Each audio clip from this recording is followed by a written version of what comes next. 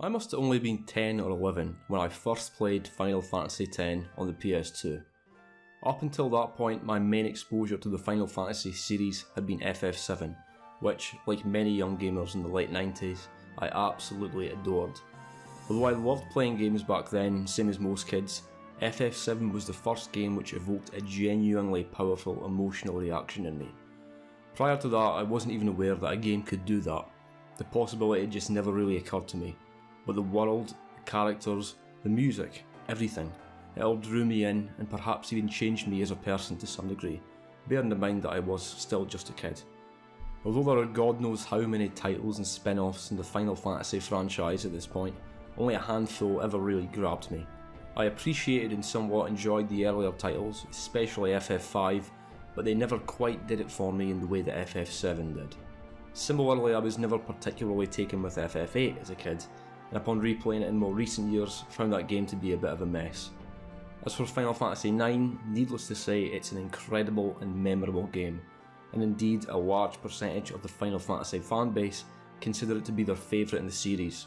Regardless, however, I was never quite able to connect with it in the way so many others did, and I guess that brings me to Final Fantasy X. Very rarely did I get any brand new games as a kid, with most of my collection being second-hand titles picked up at the weekly card boot sale that my parents did. And so, although I owned the PS2, I had to wait a good year or two until after FF10 had been released before I actually got to play it. But the day did indeed come where I finally saw someone with Final Fantasy X for sale, and I bought it. And upon returning home that day, I ran up to my room, put the disc in the tray, picked up the controller and started up the game. And do you know what? I hated it. Just joking, I literally think it's one of the best games ever made.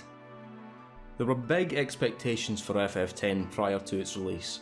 It was the first game in the series to be released for the PS2, the next generation, and also the first to feature fully voice-acted dialogue. The time period around that transition from PS1 to PS2 was a very exciting one, not least of all because of the significant graphical leap that the new hardware allowed.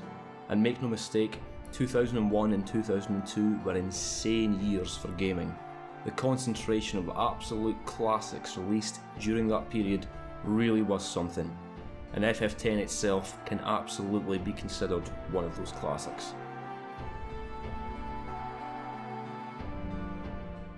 Full disclosure up front, there will be spoilers for the game throughout the video, as it's over 20 years old now.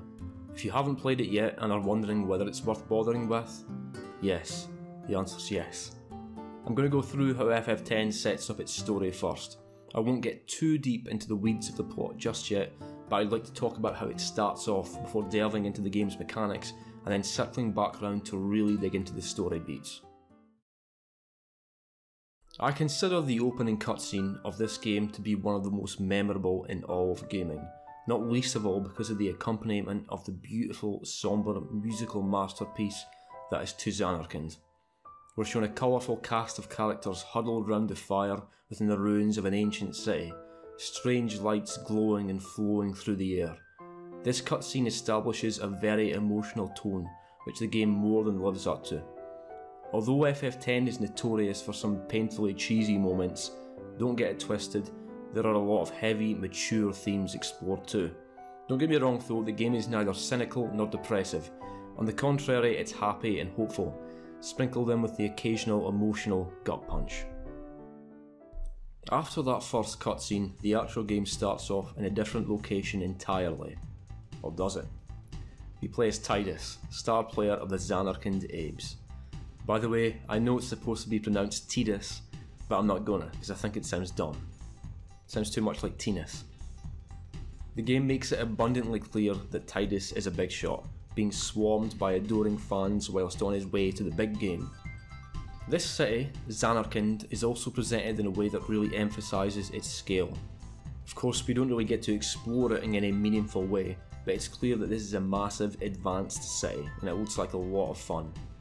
Upon reaching the stadium, the Blitzball game kicks off with the first of many stunning FMV sequences. I'll mention Blitzball again later on, but for now suffice to say that it's a very important sport in this game's world. The game, however, is interrupted by a massive aquatic calamity, causing chaos, injury and death throughout the stadium and the city. Tidus encounters a familiar face outside the stadium, a man from his childhood known as Orin. He entreats us to follow, and we do, getting a better look at the source of destruction floating above the city, obscured by a massive sphere of water.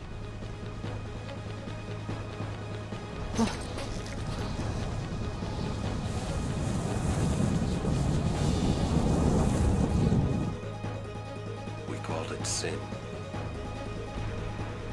Sin? Tidus is given a sword by Orin, a gift from his father, and the game throws us into a series of battles, very simple ones to demonstrate the basic battle mechanics. After fighting through hordes of enemies, Tidus finds himself hanging from a ledge after an explosion, and along with huge sections of the crumbling city, he is sucked into a hole in the sky and spat back out in the ruins of a cold, crumbling temple in the middle of God knows where. After entering the temple, being nearly killed by a huge underwater beast on the way, Tidus is attacked again but is saved by several strangely garbed figures armed with weapons. After the fight, however, rather than receiving a warm greeting by these folk, they're knocked out and taken onto a ship. Here, Tidus talks with the one friendly face aboard the ship, Riku, an important character who will become a full party member later on in the game. They're tasked with diving deep down into some ancient ruins in order to delicately retrieve some important technology,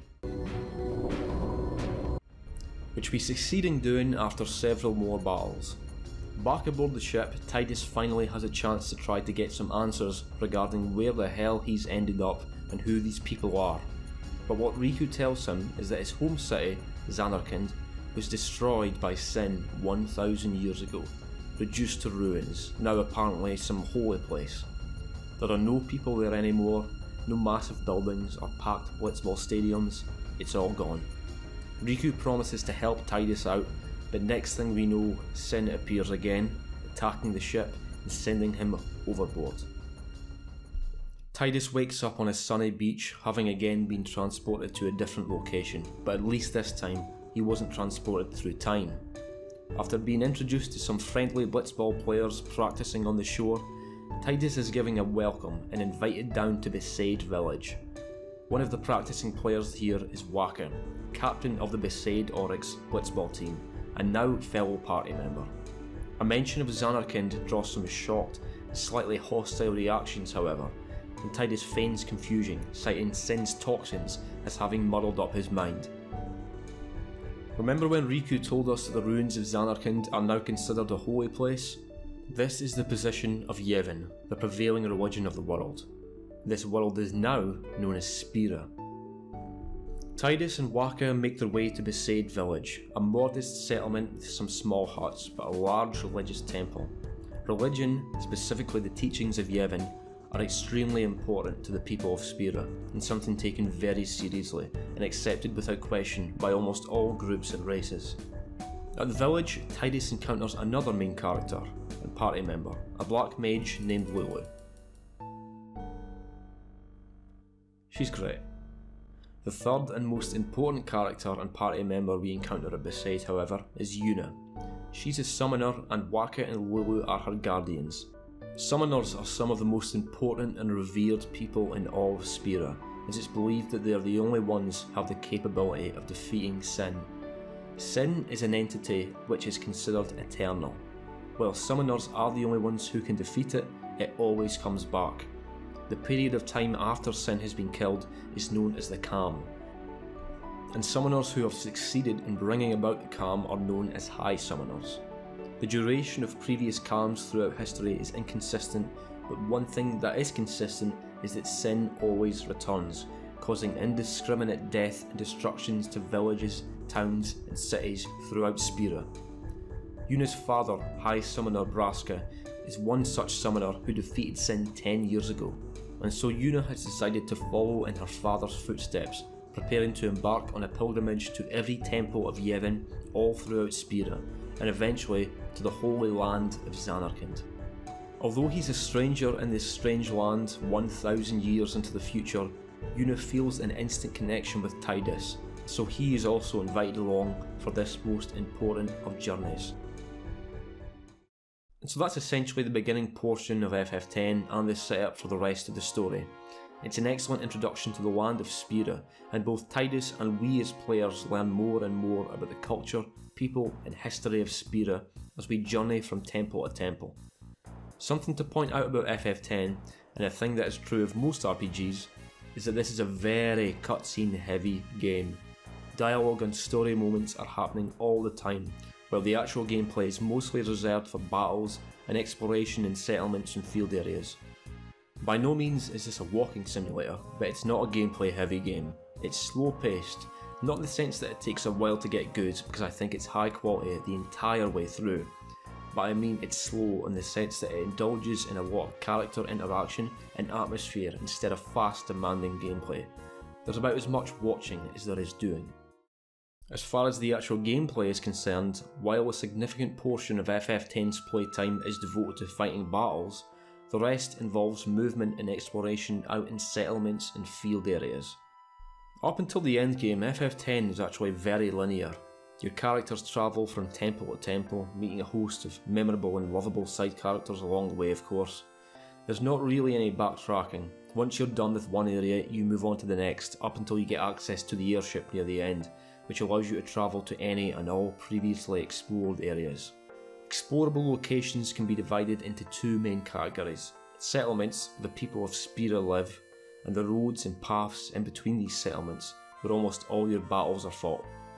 The settlements of Spira vary in size, but they tend to be kept quite modest because of the constant threat posed by Sin. Indeed, we actually see Sin nearly wipe out the coastal village of Kilika fairly early on into the game. While FF10 is linear, its various villages and cities are truly enjoyable to explore.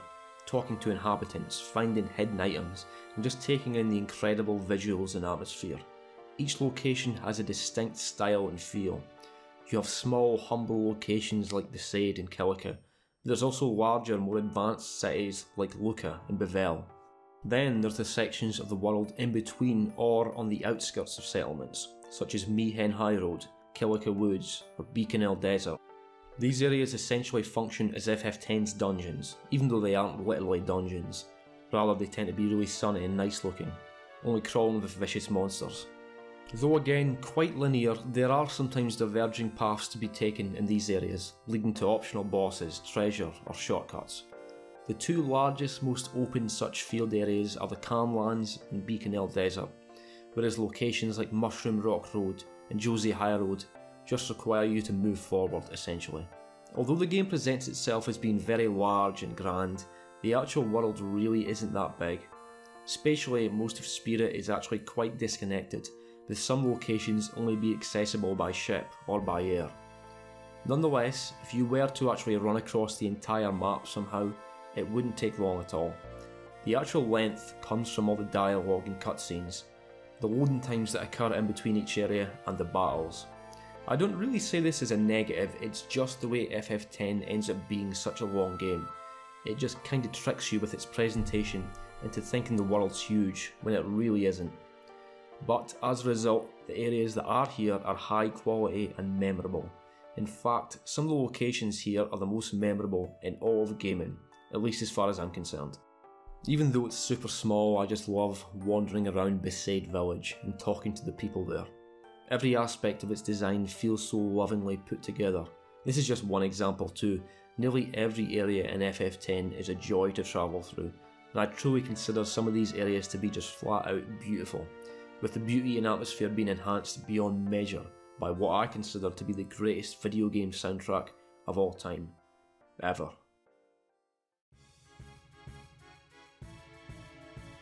Combat in FF10 is fully turn-based. In fact, not only is it turn-based, but you can actually see the whole battle's turn order.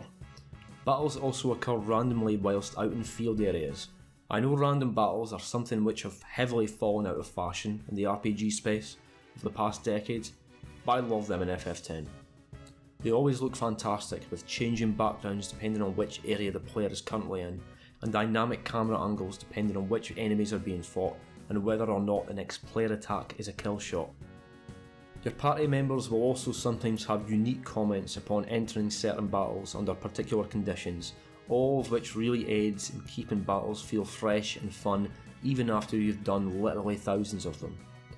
What the battles lack in actual gameplay and control, they make up for in style. Excluding the MMO entry that was FF11, the next mainline single player entry in the Final Fantasy series after FF10 was FF12, another all-time favourite of mine, though not quite as much as 10. FF12 however ditched the random encounters and made it so all enemies visibly roam around in field areas, giving the player the choice of whether or not to engage them, as well as allowing movement around the battle area in the midst of combat. As great as all this was, and as much as the combat did involve in FF12, I think 10's combat is much more stylish and cinematic, even though player involvement is pretty much restricted to what move do you want to use, and who do you want to use it on, compared to FF12 where battles are far more dynamic, where nearby enemies or NPCs can join into fights, or where the player can simply run away from encounters instead of selecting an option on the battle screen. The name of the game in FF10's battles is strategy. Being fully turn-based, you can take all the time in the world between actions, and you'll know exactly who's going to take their turn after you at all times. Don't get me wrong, most of the encounters will be over pretty quickly. FF10 is not a hardcore RPG, unless they're taking the optional endgame content into account. A lot of your regular enemy battles will be over in just a few turns, and it's usually pretty obvious what you have to do to beat any particular enemy. More difficult bosses will require a strategy however. I mean, you can't just grind to hell and steamroll enemies with raw stats, and this can be fun and all, but it's not the best way to play. It's amazing just how much you can do in FF10 with super low stats and self-imposed restrictions. Just take a look at all the challenge runs for this game on YouTube. There are so many, and people get through the whole game with just starting gear and starting stats purely through well thought out strategies. Learning enemy attack patterns, taking advantages of elemental weaknesses and making smart use of items, and utilising myriad more factors which can be learnt and used against the game's many enemies. In total, FF10 boasts 7 different party members, all with their own core roles in battle. Tidus is fast, with decent accuracy and strength, and is best at handling wolf or lizard type enemies. Wakka is the most accurate of all party members, and is the optimal choice when striking small flying enemies with high evasion. Don't strain yourself, I'll handle the bird. And he also has access to many status afflicting skills. Lulu is the black mage and so has access to powerful magics, but has terrible strength, as well as an absurdly long attack animation. Yes, it's cute the first few times you see it, but it's way too fucking long, come on. It's literally enough to always make me ditch using her in the endgame. Flans and elementals with super high physical defense, but elemental weaknesses are best handled by Lulu's magic. Yuna is the party's white mage and is excellent at healing, curing and reviving, but like Lulu, she shouldn't really be used for attacking due to her low strength. As well as her white mage abilities, Yuna is also unique in that she's the only party member with the summon ability, something which holds huge importance for both the gameplay and story. There's also Riku, who is super fast but has poor strength and very low HP. She's the most vulnerable party member. She can, however, use the steal and use abilities. Stealing is super important in this game because many enemies have really powerful and useful items to be stolen. Furthermore, the first time the player uses steal on a particular enemy, it has a 100% success rate. Steal can even be used many times on the same enemy, although the chance of it succeeding decreases after every successful attempt. The use ability goes hand in hand with steal because it allows for the utilisation of stolen items. While conventional items such as potions and phoenix downs can be used by anyone via the item command, certain special items can only be used via use. Kinda confusing, I know, but there's a ton of really cool, interesting items which can do anything from doubling a character's max HP for the battle to turning every enemy to stone. So whilst Riku can be easily killed, she can also be the most powerful member in your party depending on what items you have and how you use them. Next, we have Auron. Of course, Tidus encountered Auron back at the very start of the game in Zanarkand, but we meet him again a bit later where he joins the party. Auron's strong as fuck and has the highest strength out of anyone, as well as very high HP and very high defense. His weapons also tend to do piercing damage, allowing him to deal with tougher enemies with hard exteriors that Tidus or Wakka might struggle with. He does, however, have poor accuracy, and so nimbler beasts are best left to the other guys. And last but not least, there's the halberd wielding Kamari, who also joins the party in Besaid, although he kinda acts like a psycho and tries to kill Tidus for some reason. Kamari is the outlier of the group because he doesn't really have a specific role the way the others do. Rather, he can be powered up in the fashion of any of the other characters. While the others have their own optional but preferred paths on the sphere grid, which I'll talk more about shortly, Kamari doesn't, and instead he can go whichever way the player wants. You can have him learn black magic like Lulu, or you can have him go down Orin's path and be another high physical damage dealer. The one thing he can do that no one else can, however, is learn abilities from enemies via his Lancet ability. There are a bunch of different enemy abilities to learn throughout the game, and while some are piss poor, others are very powerful, like Mighty Guard or Stone Breath. Now, although these are the intended roles for each party member, you really don't have to adhere to them, especially when it comes to the end game.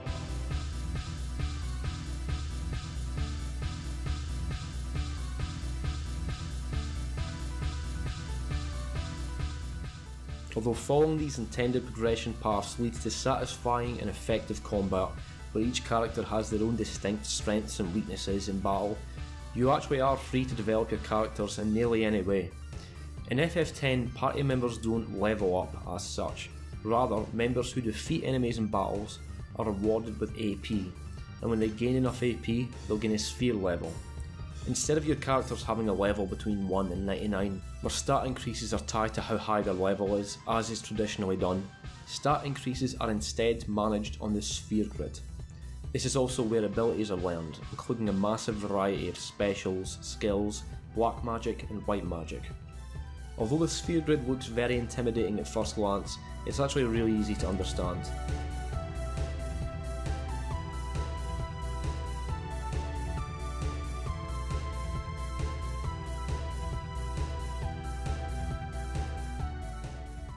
The sphere grid is comprised of hundreds and hundreds of nodes. Some of these are empty, while others correspond to an ability, though most are for stat increases between 1 and 4 for one of the game's 8 attributes. Each character starts on a particular node on the sphere grid and can move from one node to nearly any adjacent node, requiring one sphere grid point each for every single movement. Once a character moves to a node corresponding to a particular stat increase, it can be activated using the relevant sphere type. For example, this node increases strength by 4 and requires a power sphere to activate, while this one increases accuracy by 4, requiring a speed sphere. These various sphere items are a reward for winning battles and are really easy to obtain. As well as stat increases, all abilities are learned on the sphere grid too, requiring ability spheres to activate. Although each character uses the same sphere grid layout, a single node can be activated by any number of characters, so in theory, you can have every party member activate every node of the whole sphere grid, although this would take a while. Furthermore, although for most of the game, the empty nodes serve purely as things to make you have to spend additional points before reaching an actual stat upgrade node, later on in the game you can actually convert these into stat upgrade nodes using particular spheres. So, for example, you can use a strength sphere to turn an empty node into a strength node and then use a power sphere to activate the strength node, leading to a +4 for your character's strength attribute. Simple, right? I've played a bunch of Final Fantasy games in my day, and the sphere grid is without a doubt my favourite system out of them all. It looks great, has depth, is massive, and it's a lot of fun to use. It offers a ton of freedom regarding how you want to upgrade your party members.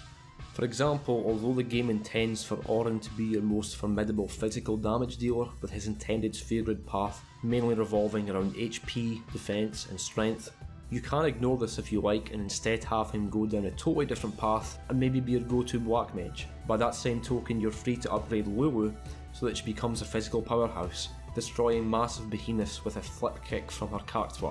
Although this freedom is great, it can also lead to all your characters feeling pretty much the same.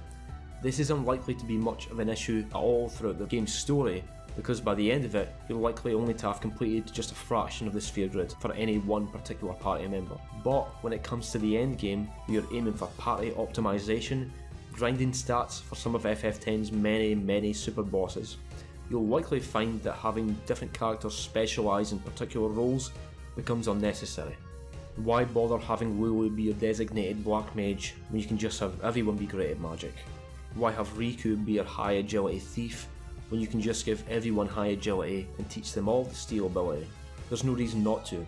In the late game, it's really easy to grind for sphere grid points and gain a ton of stat increases for everyone, and so you'll find that there's really not any disadvantage to having everyone be great at everything. Essentially, you can have it so the only functional difference between your characters is their appearance and their unique overdrive abilities. And I guess Unit is an outlier too, as she's the only person on your squad who can summon. Bear in mind though that your party members feeling too similar is only really a thing that crops up if you're going for the endgame content. FF10 is a lengthy game, even only taking the main story content into account, but there's also a massive amount of optional endgame side quests, super bosses and special equipment to get into. Like any Final Fantasy game, you can also change up and improve your gear. FF10 keeps it somewhat simple here too, as each character has just two types of equipment to worry about, weapons and armour. The way equipment works is quite interesting in that it differs from most other Final Fantasy games, where a sword you get in the endgame will usually be way better than one you get at the start. Yeah, sure, everyone loves Cloud's Buster Sword from FF7, but it's also shit and you ditch it as soon as you can, because its stats are rubbish. There's no reason to use it past the beginning of the game. In FF10 however, the only effects that equipment has on a character depends on its passive abilities. Some weapons have literally no abilities, whereas others can have as many as 4 slots. Some passives are really weak and uninteresting, maybe only giving a character plus 5% defense, whereas others like Magic Booster imbue plus 50% damage to any magic attack. And then there's Break Damage Limit, enabling a character to break the 9,999 damage limit, instead allowing them to do as much as 99,999, permitting that their strength is high enough. And so, rather than weapons just giving flat stat increases, it's all about the passive abilities tied to them. The exact same applies to armour too, which has its own extensive list of possible passives. Towards the late game, you might also want to start thinking about customising your equipment, which can be done as long as you've got the right items and lots of them. The chances of finding the perfect piece of equipment out in the field is pretty slim, and so if you want to stand a chance against some of FF10's hardest enemies, you're going to want to customise the perfect piece of armour to have abilities like Auto Phoenix, Ribbon and Auto Haste. Customisation is actually less important for weapons though, because every character in FF10 has their own unique ultimate weapon, known as Celestial weapons in this game. They're not particularly straightforward to obtain though. Before these weapons even show up at all, you've got to find a special hidden item called the Cloudy Mirror. Then do a short side quest in Macalania Woods to gain access to a special crystal which will convert the Cloudy Mirror into the Celestial Mirror. This in turn allows you to find and open special chests hidden all around Spira containing celestial weapons. Some are more straightforward to find than others, but they're too good not to bother with. Except the weapons are actually shit. At first anyway. You see, to unlock their full potential, an extra item is needed, called a crest. Each character has their own crest, corresponding to a particular celestial body. Auron has the Mars crest, Tidus has the Sun crest, and so on and so forth. Crests are also hidden all around Spira, but are great fun to find and super rewarding when you return back to that crystal in Macalania Woods and activate your celestial weapon's true potential. But not really, because they're still borderline useless after this. Each character's celestial weapon also has a second special item required to activate it fully, called a sigil. These tend to be much harder and more time consuming to get a hold of compared to crests.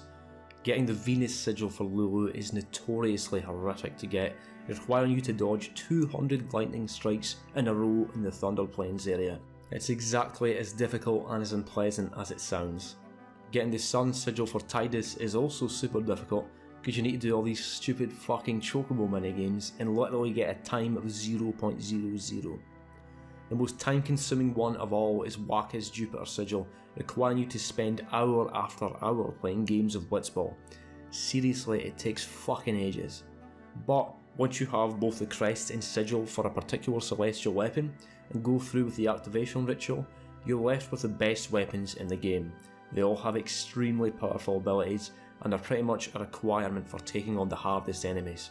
It's actually possible to customise your own weapons so that they have pretty much the same abilities as the celestial weapons, but the amount of time it'd take to grind for all the items required makes it not worth it at all.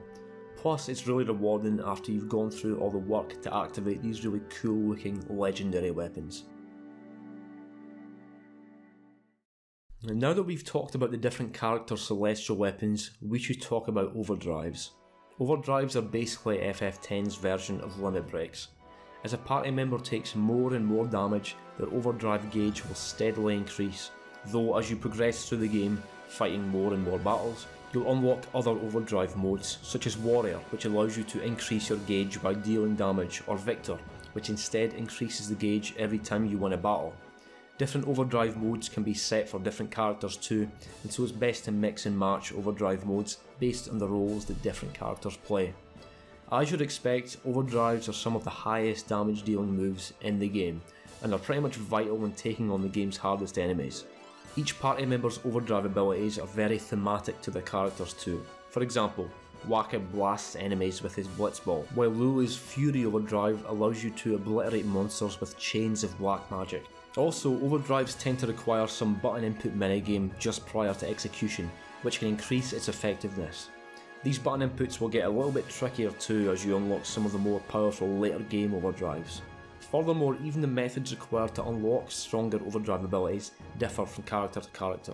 Tidus's overdrives are the most straightforward to unlock, with the next one becoming available for use after the previous one has been used 10 times, and then 30 times, then finally 80 times to unlock the awesome Blitz Ace. That takes a while, by the way. In comparison, you can unlock more overdrives for Auron by finding more and more hidden video spheres hidden throughout Spira. Wakka has the longest and most problematic method of unlocking more overdrives, because if you want to unlock his attack reels, status reels, and finally Oryx reels, again you've got to play Blitzball. Now don't get me wrong, Blitzball is a really fun and surprisingly in-depth minigame, and many people actually just unlock stuff for Wakka through playing Blitzball for fun, but that enjoyment can really wear off when you have to play game after bloody game of it to unlock his overdrives, not to mention his aforementioned Jupiter sigil. It's optional to do all this of course, but Wakka just so happens to have the most OP overdrive in the entire game, his attack reels. You can literally do just under 1.2 million damage with this attack. But although these high damage overdrives are a lot of fun to pull off and inflict massive damage on enemies and bosses, by far the most interesting overdrive in the game belongs to Riku, because she can mix. The mix overdrive is pretty much exactly what it sounds like. It allows her to mix any two items in your inventory to create a far more powerful item. The potency of the mixture depends on what two items you've mixed and how powerful they themselves are. For example, mixing a grenade with a fish scale will result in a weaker final item compared to if you were to mix a dark matter and a shining gem. Riku can make all sorts of fun and weird items with her overdrive, and it never gets old trying out different combinations. But I'd say it also makes her the most important endgame character. Although the outlandish explosives and elemental hazards she can throw at enemies are great, it's the unique buffs she has access to that are a massive help when taking on the game's super bosses. I'm thinking mixtures such as Ultra Null All and Hyper Mighty G. Overdrives were done really well in this game, and as I mentioned, they're one of the only things which actually make your party members feel truly distinctive from one another. You can massively raise up Tidus's stats so that he's an all-round powerhouse, but he can never get access to the mix overdrive. Similarly, you can do a truckload of damage with Wakka's attack reels, but that might not always be the right move when compared to the negative status effects inflicted by Auron's third overdrive, Banishing Blade.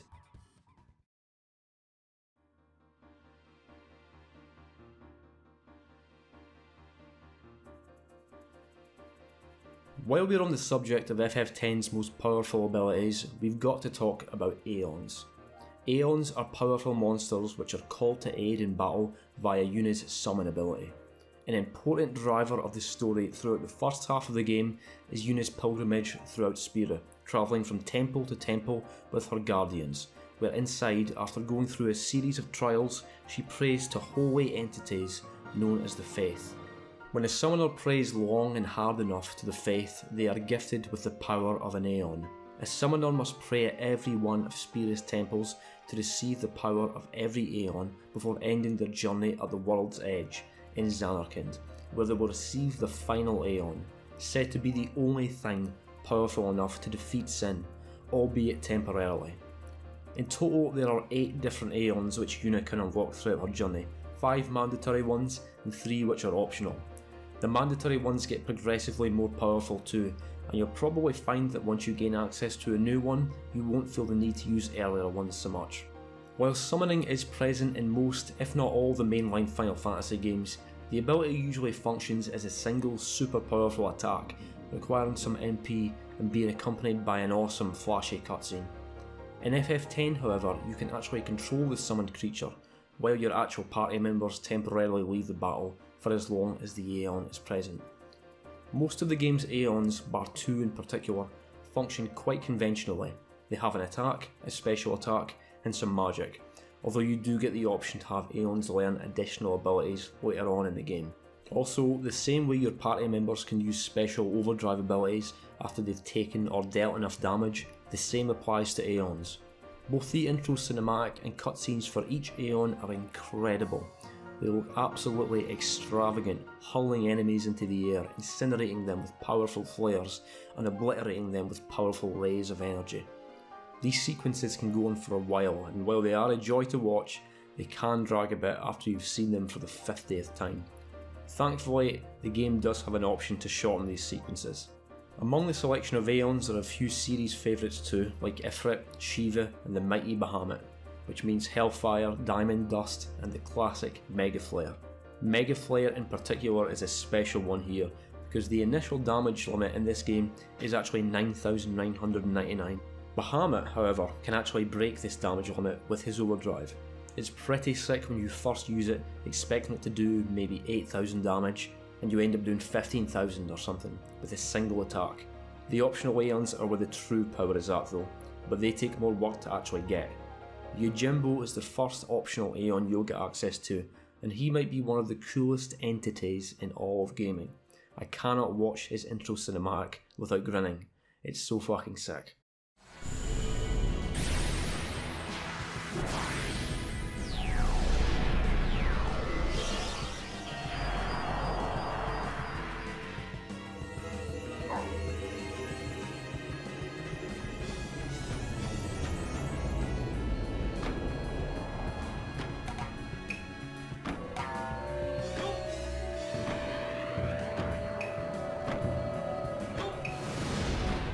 Please clear us a path.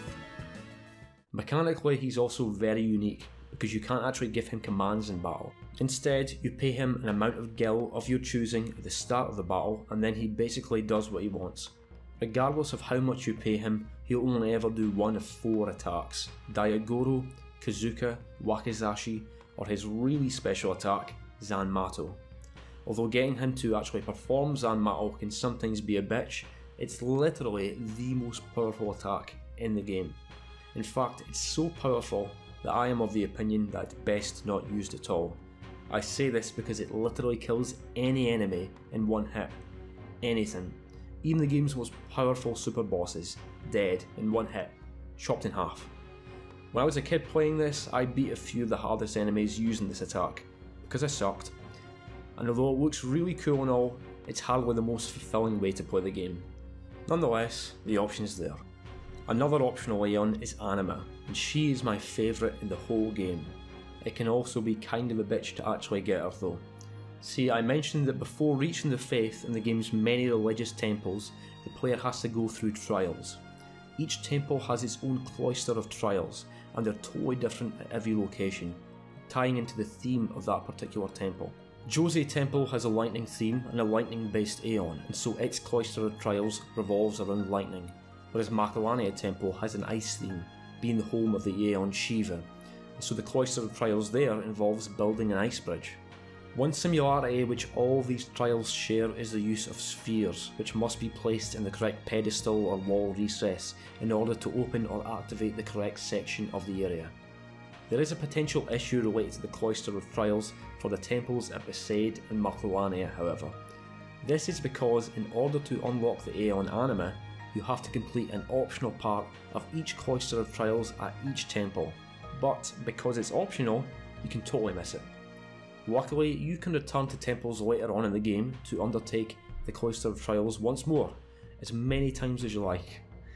So I'll just make my way to Besaid now, and we'll get that sorted.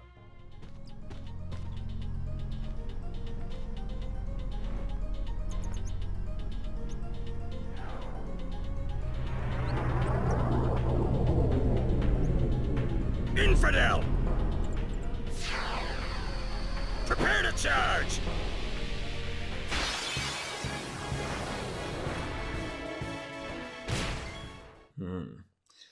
That's problematic. Okay, what about Macalania? I have to do that one too. So I'm just gonna... Oh. Fool! To come back to Macalania Temple, a traitor! Traitor! Find your salvation on the far plane!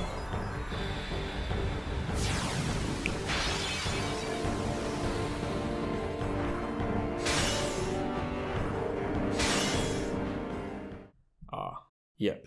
You see, around the time you reach the endgame and they get freedom to explore Spira, your airship, to tie up loose ends, finish side quests, and work at getting the secret Aeons, certain enemies show up at particular parts of the world, the Dark Aeons. These are some of the hardest enemies in the game.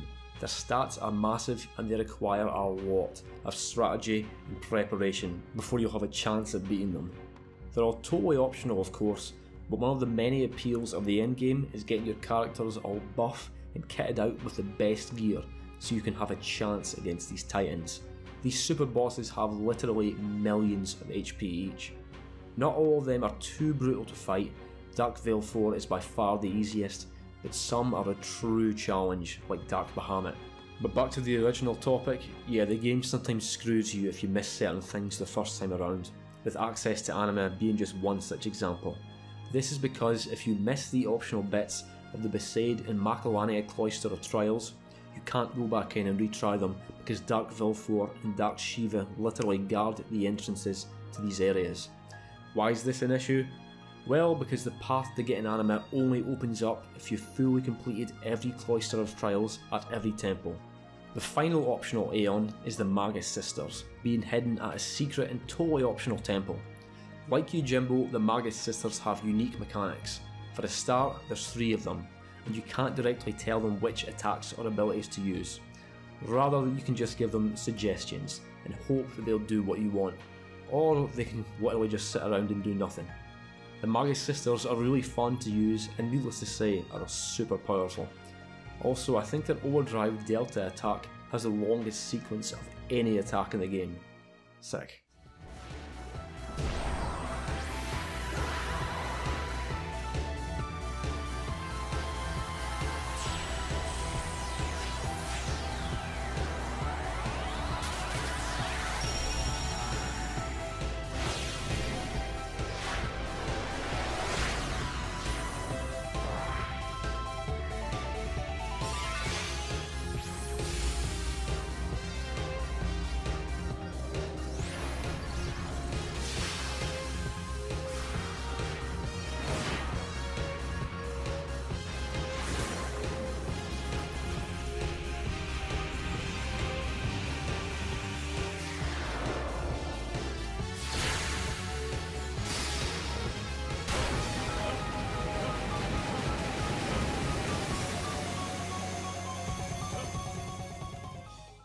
Although Final Fantasy X has many strong points, its visuals in particular stand out. Of course, almost everyone plays the superb looking HD remaster these days, but even back on the PS2, this was by far one of the best looking games of that generation, largely because of the unique art style.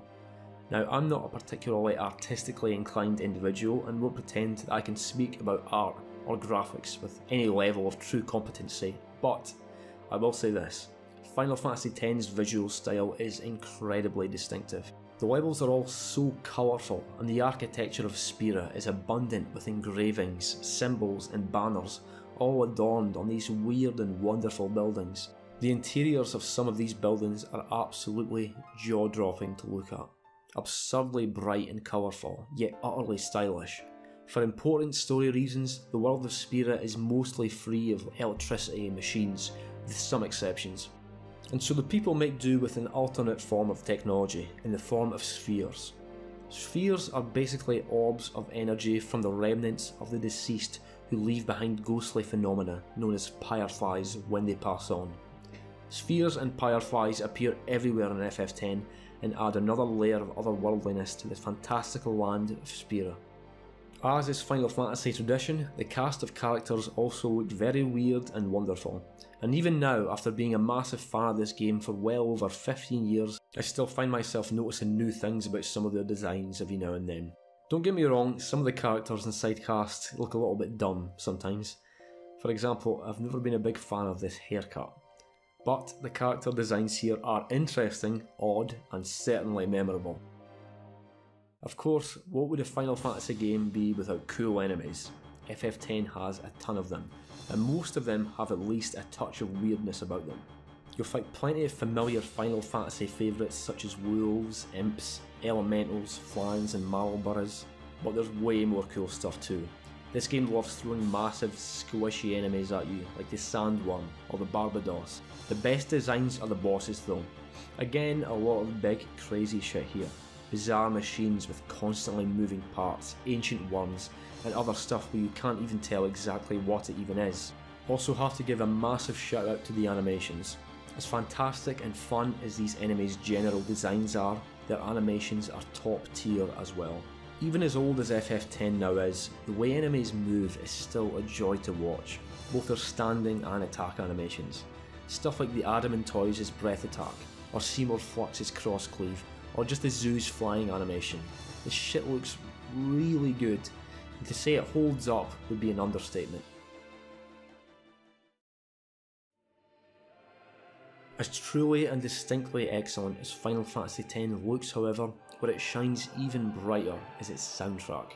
It's hardly a controversial claim to say that Final Fantasy games tend to have absolutely outstanding OSTs. They're a huge part of what makes people love this franchise as much as they do, or used to, at least before the games start to suck. Like many, I've got an emotional attachment to many tracks from these games, but none more so than FF10. Its soundtrack is utterly transcendent, not to mention extremely varied. You've got the sunny, acoustic Sight of Spira, and then the chilled out tones of Besaid's theme. Then there's the sombre and ambient Wandering Flames, and the battle theme which I still somehow love even after hearing it literally thousands of times. In particular, the piano track which plays during the game's opening cutscene, Tizanarkind, is beyond the classic. Possibly the most interesting and creative tune in the whole game though is the Hymn of the Faith. You hear this song all over Spira, and it's actually a different variation that plays in each location, with different vocalists singing at different octaves, while other times the theme appears in the deep, stark style reminiscent of monks singing in a monastery, and yet at other times sung in the style of a beautiful church choir with fantastically shifting harmonies. It's a fairly simple theme, but they did so much with it, and it's one of the many examples of the joy, genius, and beauty of Final Fantasy X's soundtrack.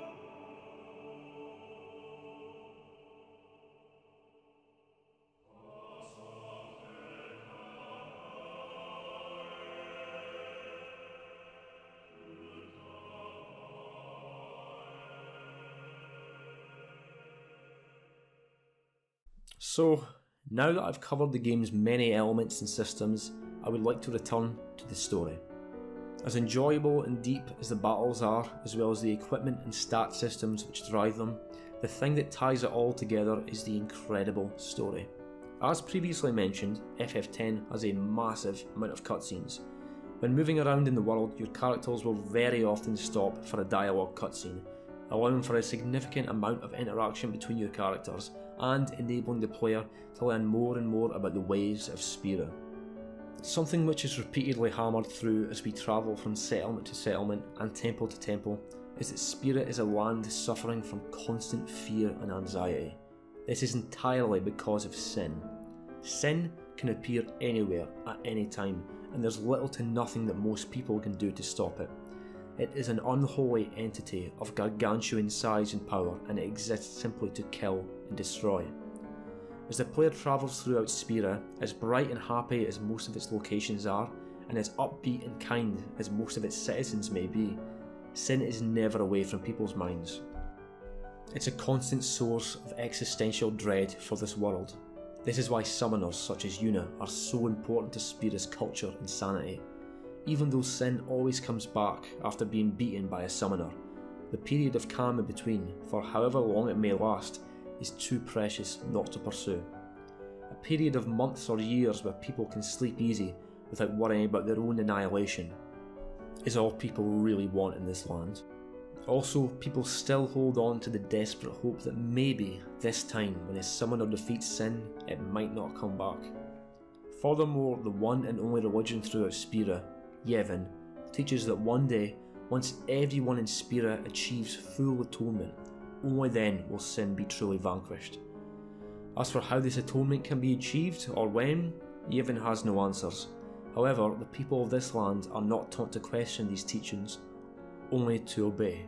Those who reject the teachings of Yevon are considered heathens by most of Spira, with their revilement being all the more intense due to the belief that they stand in the way of Spira's true atonement and thus in the way of sin's true defeat. One such race of people are known as the Al-Bhed. It was a group of Al-Bhed who rescued Tidus near the start of the game from the ship. Our party member, Riku, is an Al-Bhed, and Yuna herself is in fact half Al-Bhed. You see, another reason why Yevon so reviles the Al-Bhed is because they use the forbidden Machina. Machina are essentially just machines, such as special weapons, vehicles and airships, which the Al-Bhed are experts at constructing and maintaining. The issue here is that Machina are said to be at the source of Spira's original sin. You see, 1,000 years ago, before sin, there were far larger and more advanced civilizations in the world. Zanarkand itself was known for being a city of Machina, where machines were essentially built to do all the work while people chilled out and enjoyed themselves. However, Zanarkand went to war with the city of Bavel, and both cities kept on developing more and more powerful Machina to compete with the other, until they'd created weapons strong enough to destroy the entire world. Yevon teaches that because of this war, sin was created, completely destroying the cities, and thus has this massive hellish monstrosity been a plague on the people of Spira ever since. This, Yevon teaches, is mankind's reward for letting things get out of hand. Yuna, Lulu and especially Wakka are the most devout followers of Yevon from our group, expounding upon its teachings throughout the game. Tidus, however, did not grow up having been indoctrinated into this religion, so things that most other people of this land accept as implicit truth, he questions. For example, why should any blame lay with the people of today for the sins of people from a millennia ago? Why should the responsibility of atonement lie with modern day man? Although she is an Al-Bhed, Riku hides her lineage from the group so as not to incur any untoward ire. However, her true identity does eventually get discovered, and boy is Wakka mad. Those sandblasted grease monkeys! He's a bit of a lovable racist. Riku acts as another voice of reason from this point on, occasionally debating points of religion with Wakka. As our party travels through the game, it's gradually revealed that Yevon is completely corrupt and rife with lies, bigotry and hypocrisy. Many of its teachings turn out to be there just to manipulate the population into obeying the words of its leaders, the Maesters. Maesters are essentially the highest ranking leaders in all of Spira, being even more revered than summoners. Their word is law, and you don't want to get on the wrong side of them. One such Maester, having been newly appointed by the time we are introduced to him, is Maester Seymour. What an extravagant hairstyle. Although sin is the ever-looming main threat throughout the game, as the game progresses, Seymour also develops into another Bane antagonist. Though he starts off essentially on our side, and we even get to play as him in one battle, it's eventually revealed that he in fact murdered his father, Maester Jyscal, claiming his role as Maester. When confronted by this, the party is actually forced to fight and kill Seymour. However, death works differently at Spira. When someone dies or is killed, if their attachment to this world is strong enough, they can carry on living, being essentially indistinguishable to a regular person. This is something of a perversion of the natural order of things, however. So when deaths occur, a summoner is supposed to perform a ritual called the Sending. We see Yuna perform this ritual in Kilika after it's attacked by Sin, and its purpose is to send the souls of the dead to the afterlife, known as the Far Plane. If a soul is not sent to the Far Plane in a timely manner, it could become resentful of the living and turn into a fiend, Fiend is the term used for beasts and monsters in FF10, and it's strongly suggested that most of the enemies fought throughout the game were at one point regular people who weren't sent to the far plane after dying.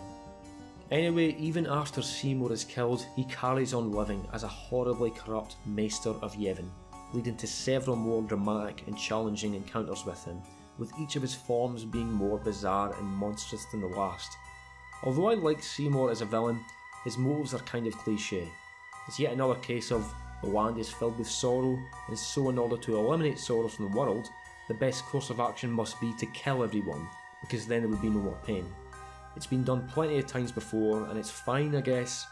But the way he wants to achieve his goal is where it gets interesting, because he himself wants to become Sin.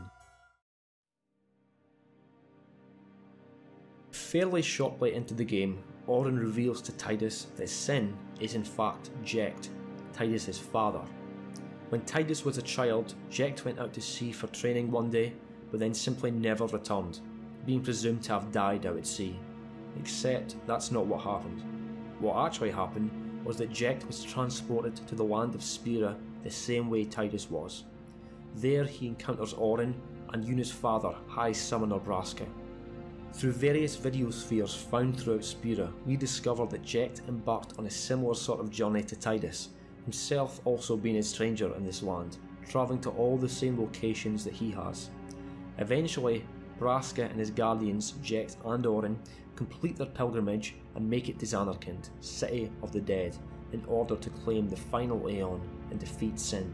There they encounter Yunalesca, the first ever High Summoner, who reveals that there's a morbid caveat to obtaining the final Aeon. Instead of praying to the faith, as is the case in every other temple, the Summoner must choose one of his or her guardians to become the final Aeon, essentially becoming a sacrifice. With this power, the Summoner can defeat Sin and is then killed by their own final Aeon. Although the process of obtaining the final Aeon is a secret throughout Spira, it's well known that the Summoner is always killed after defeating Sin. In this sense, Summoners essentially submit themselves as sacrifices in order to bring temporary peace to the people. They do so knowing that even if they succeed in their pilgrimage, they themselves will never get to enjoy the peace that they have worked so hard to bring about. This adds an extra layer of tragedy and emotion to the journey of Yuna and her guardians, because every time Yuna travels through a settlement or temple, she knows that it's the last time she'll ever see it. But back to the final Aeon, you see, once a final Aeon is used to defeat Sin, the final Aeon actually becomes Sin. This is what happened with Tidus' father Jecht. Flashbacks reveal that Tidus' relationship with his father was tumultuous, to say the least, and there's some proper daddy issues going on. So when he finds out that Sin is actually his own father, who he hasn't seen in a decade, he doesn't take it too well. But going back to Seymour, he wants to become Sin himself and destroy all of Spira, reducing it to a land of the dead where there exists only Sin. As for the final Aeon, Yuna and her guardians journey to Zanarkand and also meet Yunalesca, except this time, for the first time in 1000 years, the Summoner rejects the ritual. Yuna refuses to sacrifice any of her guardians, her friends, believing that there has to be a better way. Furthermore, Yuna actually confirms that Sin is eternal. Despite what Yevon teaches, there can be no atonement. Tradition must be followed. Sin destroys. A Summoner embarks on a pilgrimage to Zanarkand, where a guardian is sacrificed as the final Aeon. Sin is defeated using the final Aeon, who then in turn kills the Summoner. Then the final Aeon becomes Sin after a period of dormancy, whereupon the cycle will repeat for eternity. This is the spiral of death. This is Spira. Both Yunalesca and Yevon reject the possibility that there is any alternative way of defeating Sin, insisting that this morbid tradition is all there is to give the people of Spira hope, as false as it may be. Upon Yuna refusing to carry on this tradition, however, Yunalesca attacks her and her guardians, leading to a great three-phase boss battle. Turns out she was actually a giant snake lady. Who'd have thought? With Yunalesca defeated, the only known method of defeating Sin is forever gone, and so an alternative way must be thought up. Through communication with the faith, we discover that the true source of sin, and thus the true enemy, is an ancient powerful summoner known as Yu Yevon. The monster we know as Sin, although controlled to some degree by the previously sacrificed final Aeon, is actually more akin to armour for the true entity within, Yu Yevon. Thus, unless Yu Yevon itself is defeated, Sin will simply be reborn. This is because Yu Yevon possesses the final Aeon used to defeat Sin each time it is defeated. At this point, Yu Yevon isn't necessarily even evil. As we see later on, it's more of a bizarre entity than a person with any sort of will. It now exists only to summon. It also draws upon the power of the faith to allow for the control of such a powerful creature as Sin. Here's where things get a bit more confusing. We discover that prior to the destruction of Zanarkand, the city's most powerful summoners sacrificed themselves, becoming Faith, so as to preserve Zanarkand in the form of a dream. Both Tidus and Jecht are actually entities born of this dream. The Zanarkand therefrom isn't actually the real one destroyed a millennium ago, it's the one from the dream of the Faith. The issue is the Faith have been dreaming for 1,000 years, and they're tired. They can't stop dreaming however, because their powers are being used by Yu Yevon to maintain control of Sin, and so Yuna and her guardians must defeat Sin and Yu Yevon for real in order to allow the Faith to rest, bringing about the eternal calm where Sin will never return, allowing Spira to finally know true peace. After an epic fight with Sin, our characters actually travel inside him in a cool Willy Wonka-esque sequence, encountering and defeating the final form of Seymour, whose theme in this fight is underrated as fuck, by the way. Eventually, after fighting powerful beasts and traversing through dead ruins, we encounter Tidus' father, Jecht, and of course things get emotional. This is followed by the penultimate final boss, Vraska's final Aeon. After this, we encounter Yu Yevon, at this point frantically flying around the arena as a spirit, looking for a new Aeon to inhabit. The next part requires Yuna to summon all her Aeons, one at a time, for Yu Yevon to possess, for us to then defeat, till all our Aeons are gone and Yu Yevon has no more available Aeons, forcing it to fight us in its true form. Once all our Aeons have been beaten, Yu Yevon exposes itself in its true form. Yeah, it's kind of weird looking. It'll hit you with some powerful magic, but again, you can't lose, so pummel away until Spira's true nightmare has been felled.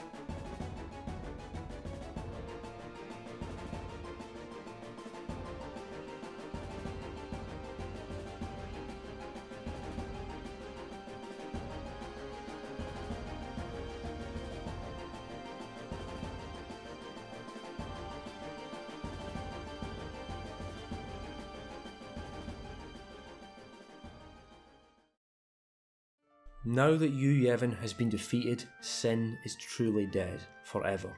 But that also goes for every Aeon in the world. This is because Aeons are gifts awarded by the Faith, who have now been released, allowing them to finally rest after 1,000 years. Unfortunately, because Tidus is also a dream of the Faith, brought to Spira to finally put an end to Sin, he begins to fade from existence, resulting in a beautiful but extremely sad goodbye to all his friends and Yuna, who have both came to love each other throughout their journey.